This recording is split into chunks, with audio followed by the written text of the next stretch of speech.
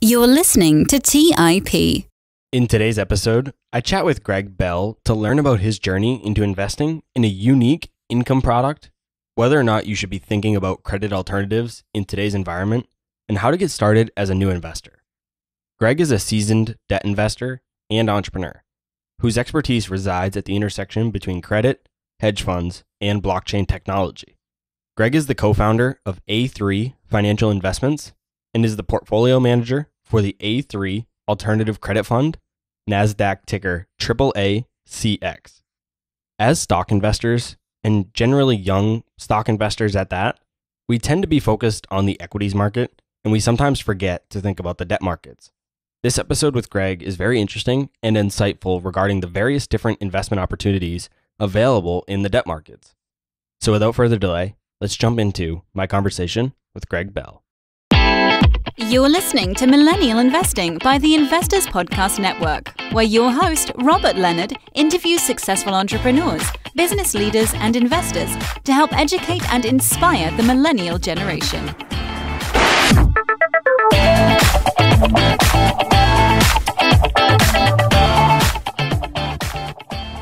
Hey everyone, welcome to this week's episode of the Millennial Investing Podcast. With me today, I have Gregg Bell. Welcome to the show, Gregg. Thank you. Really excited to be here. For those who aren't yet familiar with you, tell us a bit about your background and how you got to where you are today. My investment career has been, anything but traditional, I would say. I worked at several multi-billion-dollar hedge funds. I'm not a stock picker. I started professionally at a firm called Silver Point Capital back in 2006, pre-crisis. And the asset class or the investment that we were looking at was life settlements. It's a product where we are buying life insurance policies from individuals and then profiting off their death benefits for the mortality event. It was a really interesting and formative sort of first professional investment because it just opened my eyes to this wide world of alternative investments and the creativity that exists in the investment framework away from just equities. From there, I went on to build out a highly successful product and business at a investment bank, trading and structuring reverse mortgages.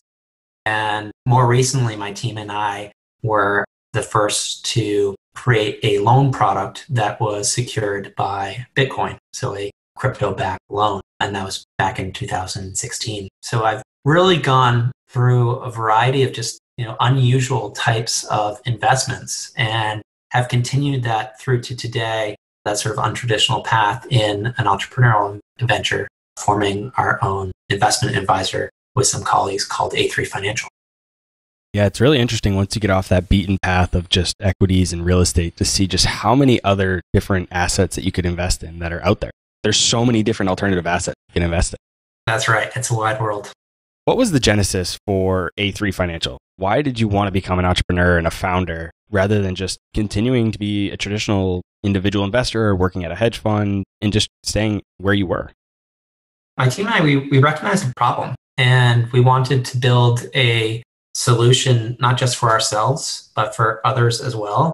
My partners and I had been immersed in the investment management business for many decades and several of them had their own entrepreneurial ventures that were very successful. And about 2 years ago, we looked around at each other and realized that whether you're an individual or an institution, there was this big problem that was glaring. It was a real dilemma, and it was around income. We exist in this near zero rate environment, and there had to be a better way to provide income for those that are trying to build portfolios that provide a cash flow. And that was really the foundational components around A3 Financial. It's an interesting world we live in today. 90% of government bonds trade at yields less than 1%. That's a crazy figure. And you look at upwards of 25% in the past year of bonds that have been trading at negative yields. Then you compare that to stocks. The S&P 500 is an example that has its dividend yield at 1.82%. These are just small figures, and it's difficult for a large population, especially our parents, my parents, and aging populations that are naturally migrating their investments from equities to more fixed income investments to fund their lives, really. And so that was a problem that we said, hey, we can find a better way, and it's off the beaten path, which is where I've kind of always found my niche to be. This excess debt environment. We've got crazy amounts of sovereign debt. We've got record high household debt. We've got record high corporate debt. And this debt, which everybody is aware of, is sometimes difficult to quantify. And it creates these just very interesting supply and demand dynamics that can be very favorable to investors in the right markets. And what I've always found is that where I'm able to find smaller niche products away from the herd, especially those that can benefit from non-traditional drivers, like demographics as an example, then you get really favorable environments. And it's a really exciting place to be. We're going to dive deep into your fund and the underlying investments that you're making and just overall what this type of investment means and looks like. But before we get into that fund a bit more, for those listening who aren't familiar with credit and income funds, please explain what a credit fund is and also what alternative credit is. So a credit fund is simply just a portfolio of debt or loan investments. And really there are two broad types. There is the income-based debt products, those that rely on the cash flows from an individual or business, your personal income from having a job or the sales from a business. And then there's asset-based credit or asset-based lending, which is derived from some percentage value of an asset like a house. So those are kind of the broad characteristics. And then a fund is just a portfolio of those. We mentioned a little bit about how much debt there is, but it's difficult to quantify. You look at the equity markets in the US, and that certainly dominates the headlines. In the US being the largest equity market globally, it's 38 trillion. And that's a huge figure. But the bond market is actually bigger. The debt market's much bigger. It's 41 trillion in the US alone. And when you include foreign debt, a lot of which is denominated in dollars, then you're actually looking at a figure that's 114 trillion. So it's this huge part of the market that, from an individual's perspective, is often kind of more on the sidelines because it's difficult to gain access to. Debt markets require usually a lot more capital, and that's why you see mutual funds and hedge funds that sort of dominate these spaces. But it doesn't have to be that way. And so that's one of the goals of my firm, to help gain access for individual investors to products that they may not have otherwise gained exposure to. And I really think they should, because there are great advantages of that, especially when you're talking about drivers like demographics. Demographics are something that I find just really fascinating. And I sort of talk about this a lot on my personal Twitter feed, but they tell a story. And we're at a place now in the US and globally where aging demographics are changing the economic landscape. We've got people that are 65 years and older for the first time in over 100 years that are outnumbering those that are under the age of 5. And you've got these huge populations of wealth accumulators.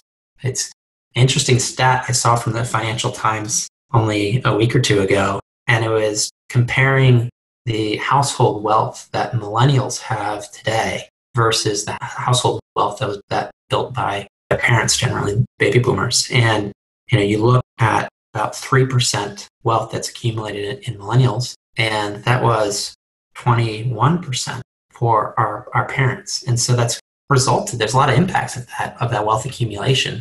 They have these assets now that they're going to be migrating just naturally as they age, which gets to these supply-demand dynamics that I was talking about when you have these huge populations of older people that are retiring and deciding that, hey, maybe I'm going to reallocate some of my equities into a debt product. Then you have flow of funds and you have a trend that is part of the investment thesis that we try to look at and profit from and be on the right side. So let's walk through a couple of those examples or specific investments that you guys have made. How do you look at potential investments?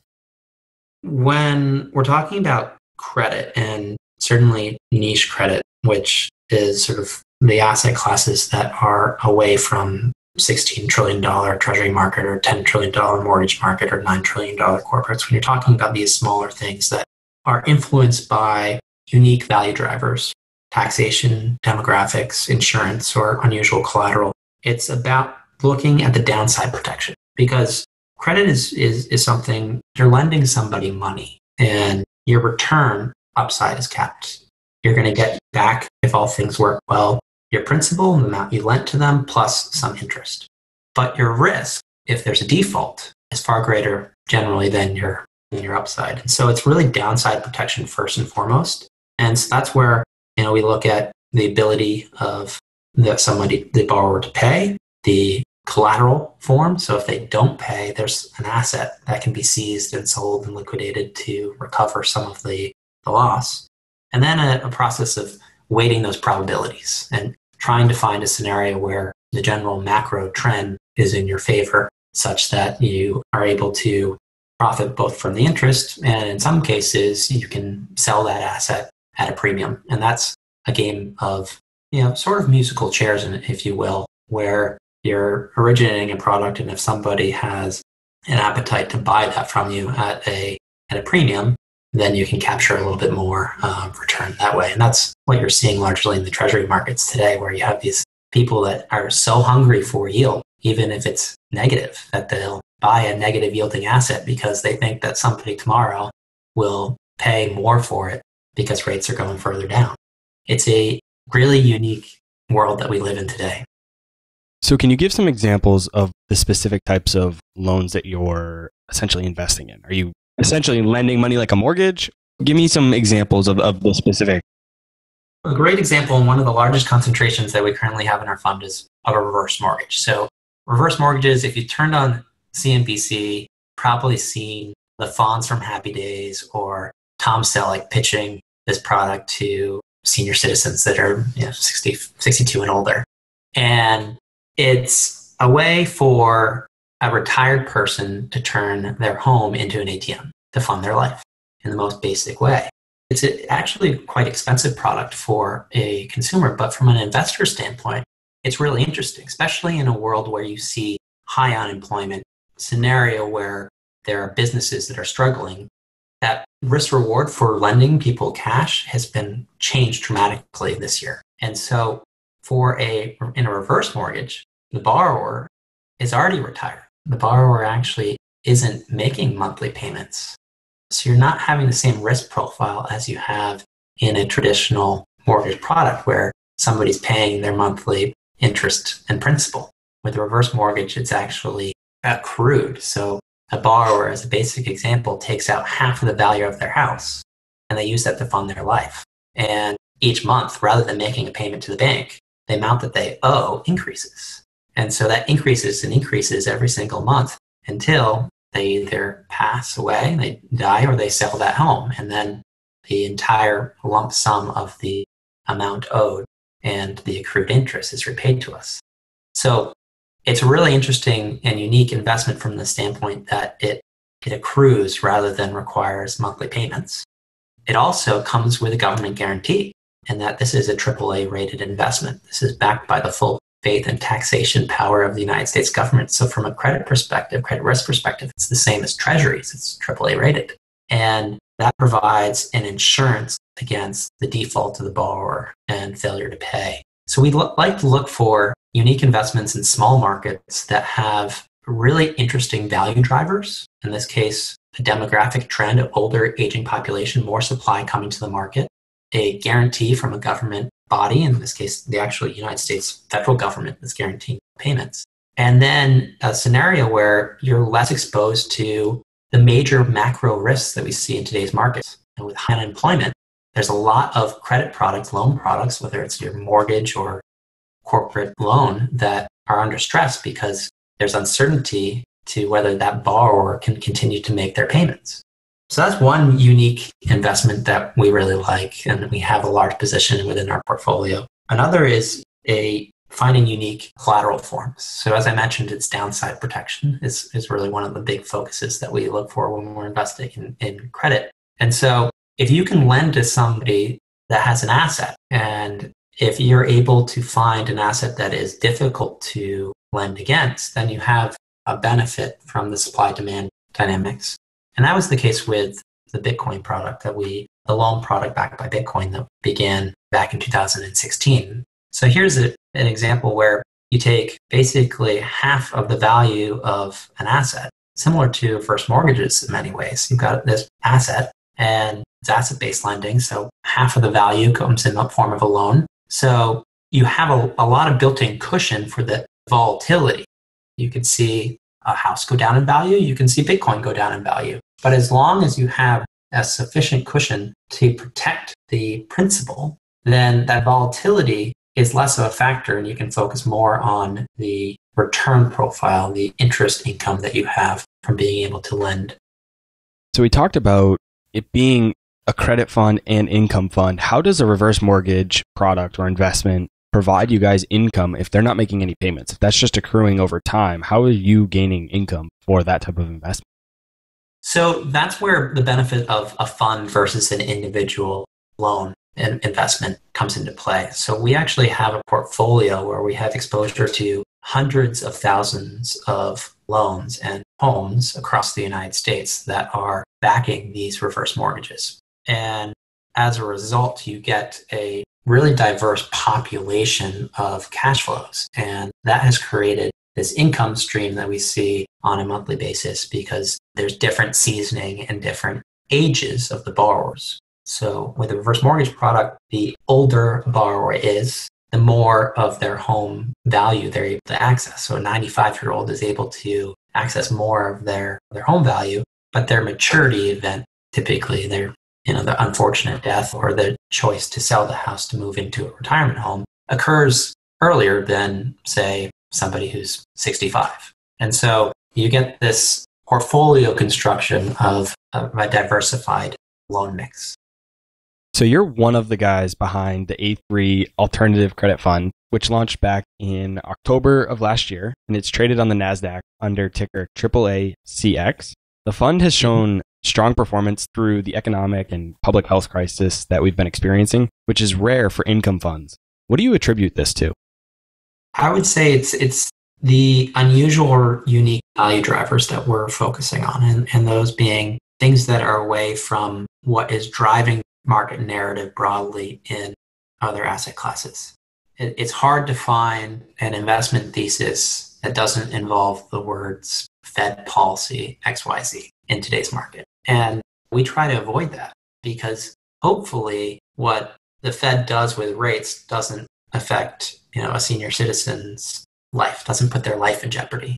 And the cash flows from reverse mortgages, as an example, are really based off of the longevity of the borrower. And so if they die, that's unfortunate, and that's a cash flow event. We actually benefit from the longevity. I like being on the reverse mortgage side these days versus the life settlements where I started my career, because in the life settlements space, that was more life insurance policies where you're profiting off death, which I prefer profiting off the longevity, in which we see in this product. But it's unique. And so it's finding drivers like insurance, like taxation power, like demographics that can be a investment thesis rather than a PE multiple of a stock or business model. It's a niche market. The fund has also had relatively little volatility during the last 6 months of turbulence that we've seen, with your credit fund only dropping about 6% or so from late February to late March, mid-March, late March, when we saw the S&P down about 30% or so. What about the credit fund causes it to be more stable than other financial instruments? Do you expect this to continue into the future with this type of fund? The fund was quite a bit in the early part of the year, over 10%, and that cushioned some of the pullback that we saw in March and kept us positive. Year to date, we're up double digits and are currently outperforming the S&P 500 with a fraction of the volatility. And I think that has to do with the income and the value being driven from the coupon or yield of the portfolio rather than the appreciation or depreciation of the assets themselves. So it's a different type of investing. You're investing really in the cash flow rather than a speculative position on the value of the asset itself. Central banks, they appear to really have been quite successful in calming the market volatility that has been driving sort of this financial asset recovery. But it's just in such far contrast to what we're feeling in the real economy. And that's continues to be in contrast to unemployment figures. It continues to be in contrast to delinquency data for loans. And I worry about the confidence level. It feels like markets are at this point of high confidence, and moments of overconfidence rarely end gracefully. And so that's where I find there to be comfort in a portfolio that is highly rated. In our case, we have over 90% of our investments that are AAA rated. So we move up in credit quality, and that helps to reduce a lot of the volatility throughout cycles. That doesn't fully insulate it. But the fact that the return is really that cash flow base, and we try to target a double-digit yielding cash flow, and that helps to stabilize the portfolio over time. It's often said that more risk equals more reward. And while I don't necessarily agree with the idea that volatility is risk, it's often used as a measure of risk. Does the lower volatility that your fund has had recently indicate that there may be lower reward or lower upside in the future? It's difficult to project the future, of course, but I can tell you that few investors have exposure to these types of niche investments, and I really think they should. There's very little correlation to traditional indices, and that as a diversifier to a portfolio has great benefit. I worry about the comfort in sort of false diversification where a lot of investors buy bonds. And when I say bonds, generally, you're talking about the big asset classes, the treasuries and mortgages and corporates. And of course, they all act differently in different environments, but they're in many ways a hedge, or viewed as a hedge to equities to try to balance the portfolio. And what we have seen, and we certainly saw in March, is that there can be periods of high correlation just when you need that hedge to occur, and all of a sudden everything is moving down in tandem. When you position a portfolio that has value drivers that are unique, then oftentimes you'll find that the volatility and the cash flows are also unique, and that causes low correlation. That also helps stabilize. And we're not buying deeply discounted investments and hoping that they return to par. We're buying investments that are performing, that are government guaranteed, and that we hope will meet our target yields. It's an analysis around prepayment, analysis around mortality and life expectancy, which are risks that in many ways are more actuarial in nature. And so that provides a cushion, and we try to target the yield and the coupon. So if we're able to drive our return based off of a coupon, then there might be further upside as you're reselling those assets or trading those assets into the future. It's a different framework, I think, than a position where an equity type of investment that doesn't have the cap upside that a credit investment has. I'm no actuary by any means, but when I hear that your portfolio is so driven off of mortality rates and life expectancy and things of that nature, I'm a bit surprised that the current crisis that we're experiencing hasn't added more volatility to your product. Specifically, maybe if the housing market crashed, that wouldn't impact you guys as much because that's not necessarily impacting life expectancy. But when we have a public health crisis like we're experiencing right now, that is directly impacting people's life expectancy. I mean, that's probably bringing down people's life expectancy, especially it's impacting the older demographic more. So I'm curious to see why you think that might not have impacted your fund if that's potentially impacting your actuarial tables and things of that nature. You're right. You think about who is most at risk with COVID-19, it's seniors. And I think what's unique here is that the reverse mortgage product is designed for those that want to stay in their homes and live in their homes rather than move to retirement communities. And as a result, that is social distancing to begin with. Now, there has been an uptick in mortality as a result of COVID, but there's more stability and historical reference points that we can rely on and use as a valuation metric. And that's where these probability weighted scenarios come into play. What is the probability of a certain spike in certain age groups or locations and things of that nature? And it's a highly uncorrelated factor. So it's a unique experience that and stress that this portfolio and this particular product has undergone this year. AAACX sounds like a pretty unique fund. And I know it's not an asset that I've heard a lot of people invest in. And you mentioned it that not a lot of people invest in it either. So where does it fit in an investor's portfolio? Who is this type of investment or fund best for? Institutional investors have a lot of access and a variety of different solutions to solving this income problem that we're addressing.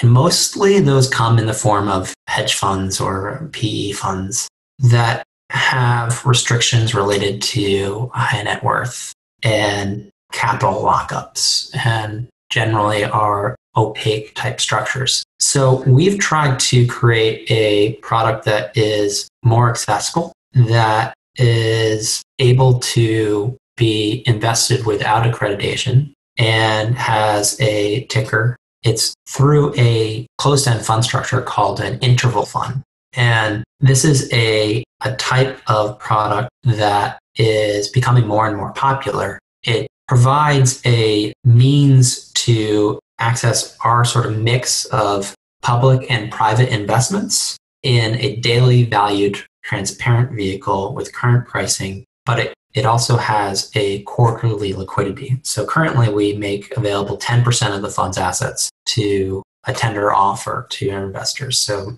there's somewhat of a locked up capital, and that allows us really to invest in these types of products that are longer generally in nature. So it's not your money market fund alternative, but it is a really unique and what I believe a valued asset within a broader portfolio of an individual's makeup.